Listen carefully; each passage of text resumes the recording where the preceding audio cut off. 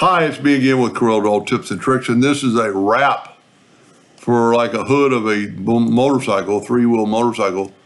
And you can see it's been power clip. I do not like power clip.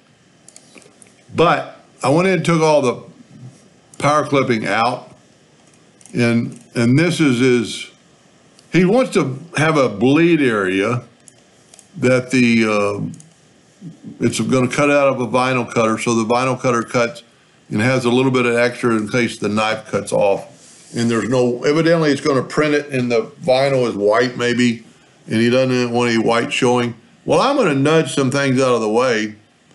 And if you look, I'm trying to get some pieces that are too close together away from each other. Like that one, probably go over there for a second. And then that one can go up for a second.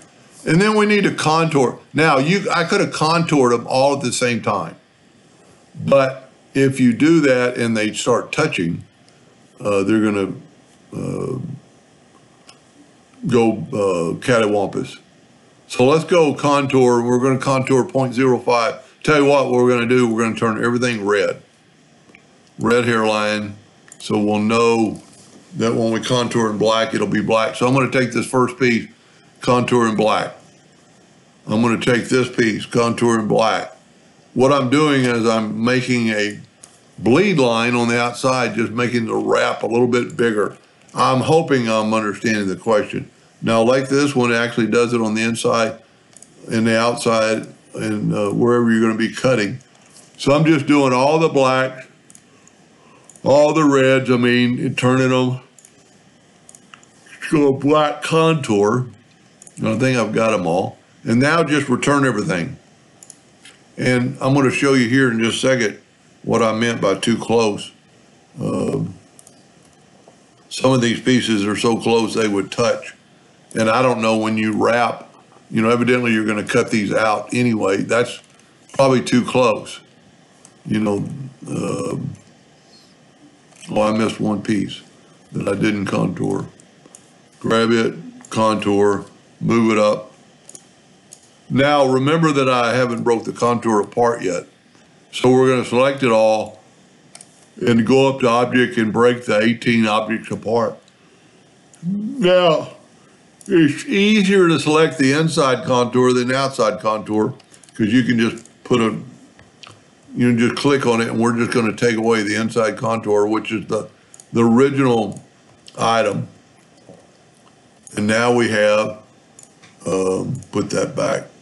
Now we have an item that's a little bit bigger, and you can kind of see that this thing is 30.611 by 30.4. So it's, this was 30.611 on the little bit bigger one.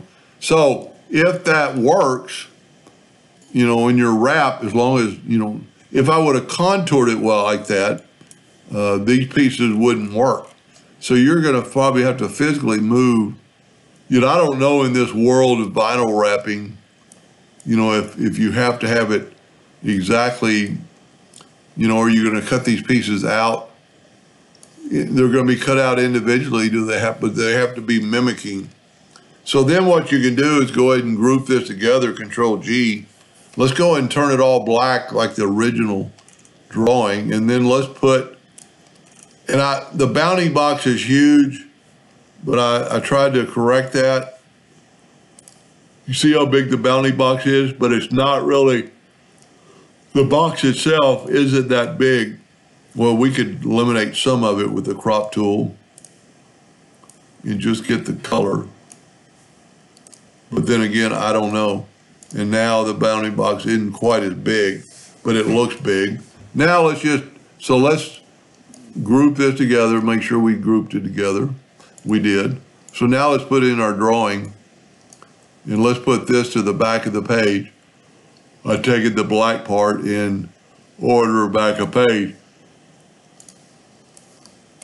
And the guy who drew this is probably saying, well, that doesn't look, that's not what I had, but it doesn't matter. So now what you can do is nudge these out of the way and grab both of them I don't think I got them both because the bounding box is so big. Go to Object, Power Clip, Place Inside Frame, and then you can play with it, edit it. Now that is nice about Power Clipping, you move it around.